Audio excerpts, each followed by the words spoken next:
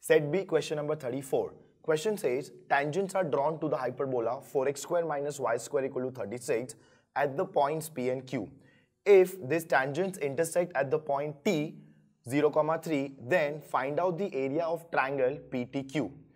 So let's see how are we going to solve this particular question. We want to find out the area of triangle PTQ, out of which the coordinates of point T are already available to us. If I can find out coordinates of P and Q, then we will have coordinates of all the three vertices of the triangle, and then we can use the formula of finding area of triangle when all the three vertices are given. So let's see how the coordinates of P and Q can be found.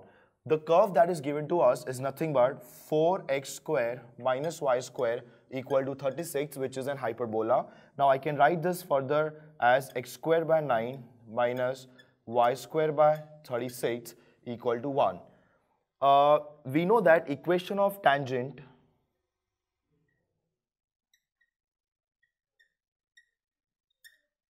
to the hyperbola at point x1 comma y1 is given as x1 upon a square, which is 9, minus y1 upon b square, which is 36, equal to 1. Now in this particular case, I know that this tangent is passing through point T 0, 3. So if I consider 0, 3,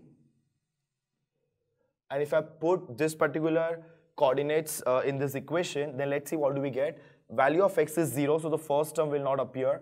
We will have minus value of y is 3 here, so this will be 3y1 upon 36 equal to 1. Now this will give me, therefore, y1 is equal to, so 36 goes here, divided by 3 with a minus sign, will be nothing but y1 equal to minus 12.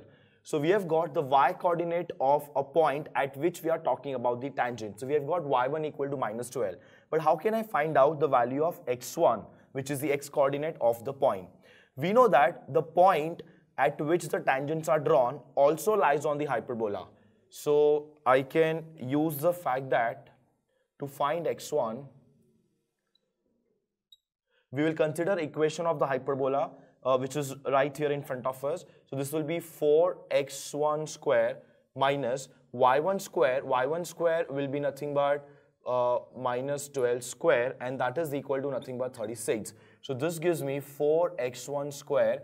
Now this will be equal to 36. As you can see, this is minus 144, goes there, becomes plus 144, and this total is nothing but 180.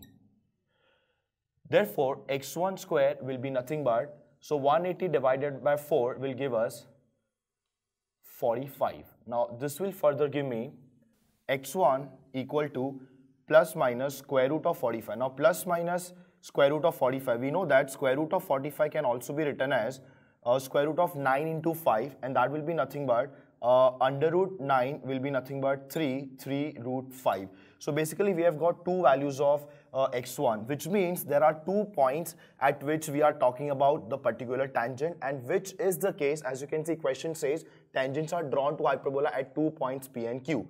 So what I can do is I can call the first point P, and its coordinates will become, I will take one value of x1 from here, which is 3 root 5, and y1 will be nothing but minus 12, which we have obtained, and I will take second point, which will be q, and the coordinates of q will be, now I'll take minus 3 root 5 from here, and y coordinate will be same, which is minus 12.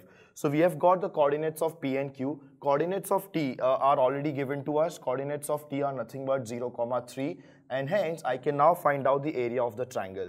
So area of the triangle, let me call it delta, will be nothing but determinant multiplied by half. First row is nothing but all ones. Second row is all x coefficients, which are 3 root 5, minus 3 root 5, and 0. And the third row will be nothing but minus 12, and 3.